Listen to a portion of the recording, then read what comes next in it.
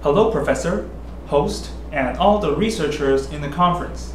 I'm your speaker, Shuo-Chih, from the Department of Biomedical Engineering, National Yangming-Jiaotong University. And my advisor is Professor Cheng-Yang.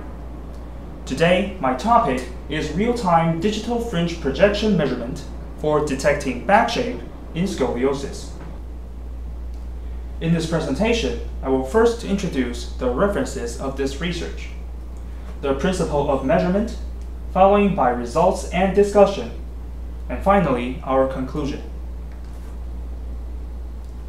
The research done by Himito shows the connection between children's scoliosis and radiation exposure. It is the main motivation of this research.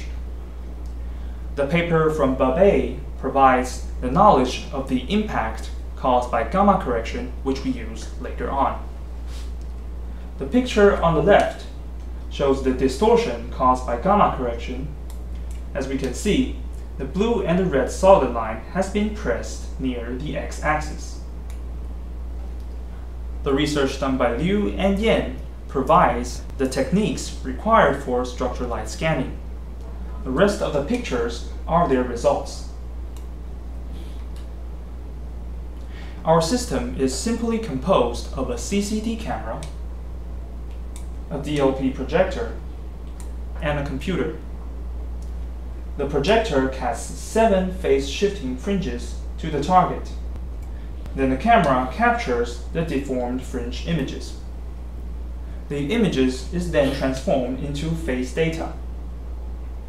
After unwrapping the phase data, the 3D surface of the target can be acquired. This is a general equation of light intensity we picked up in each image. The light intensity gathered by the camera is IK. The background light intensity is IB. The light intensity projected by the projector is IA. And theta stands for phase value, and alpha K stands for phase shifting value. Here we can see the 7 fringe images. We can see that the patterns deformed along the surface of the target. Starting from 270 degrees with a 90 degrees phase shifting value, it goes all the way to minus 90 degrees. We designed this pattern to move sequentially from right to left during our experiment. The equations of the fringe patterns is shown in Figure A. With alpha pi of phase shifting value, we can combine and transform the intensity equation to phase equation. To reconstruct a 3D surface, the phase data needs to be unwrapped by adding or reducing several periods along each section. During this unwrapping sequence, our quality-guided path algorithm decides which pixel to unwrap first by evaluating their secondary phase differences, and put the not-so-continuous pixels in the adjoining list. This algorithm helps us make sure that the unwrapped phase is smooth and continuous.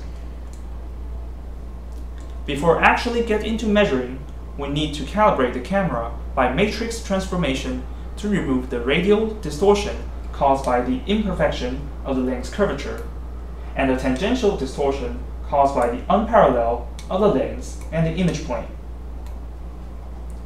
We use the checkerboard in Figure A as a reference plane and shoot multiple images in different angles for the calibration program. In Figure B, you can see the program can simulate the position of the checkerboard and output the calibration equation. Here are the effects before and after the calibration. We can see that the barrel distortion is corrected and each line of the square is brought back to a straight line. This is a chart of real light intensity to light intensity shown on screen. we can see that the CRT monitors has a serious loss of light intensity. The gamma correction technology is invented for compensating this loss, and it is automatically pre-applied to the image file we saved. But when it comes to structured light measuring, the gamma correction in save files can cause trouble, because the results depends on the linearity of light intensity. We can remove the gamma correction by using the gamma decoding fringe. As you can see, the higher the gamma value, the smoother the transition between the darkest and the brightest area of the fringe. Down below in this graph, when the gamma value is 1, which means without the gamma decoding fringe, the crest of the wave is resembled to a V shape, and the trough of the wave is resembled to a U shape. With gamma value 1.8 and 2.2, the crest and the trough of the wave is similar to each other. The common method of evaluating scoliosis is to measure the Cobb angle.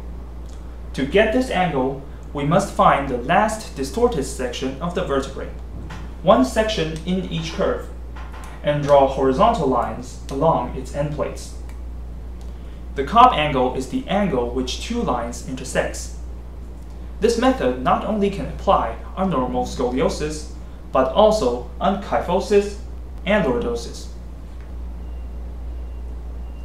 As for results, on the left side, figure A is the 3D surface of human back, in which we can see points of interest such as the inferior angle of the scapula, the spine.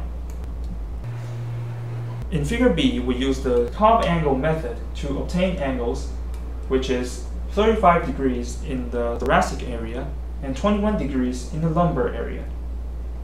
The normal interval is between 20 to 45 degrees. Therefore, the results are rational. We also convert the results into a contour map and a height map for better view of data.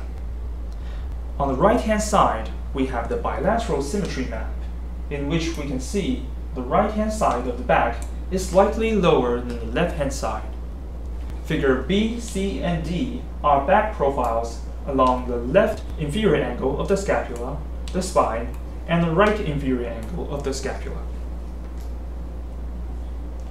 We compare our results to the Intel 305 depth camera and plot the same maps. As you can see, the overall profile is clear and prominent. But the Cobb angles we obtain are irrational, since it is measured from the same person without scoliosis. So unlike our system, this device can be used for overview, but not for evaluation. This research proposed a 7-step digital fringe projection measuring system for large objects, and the whole process can be performed at a speed of 1 second. And most importantly, no license or professional training is needed. Thank you for listening.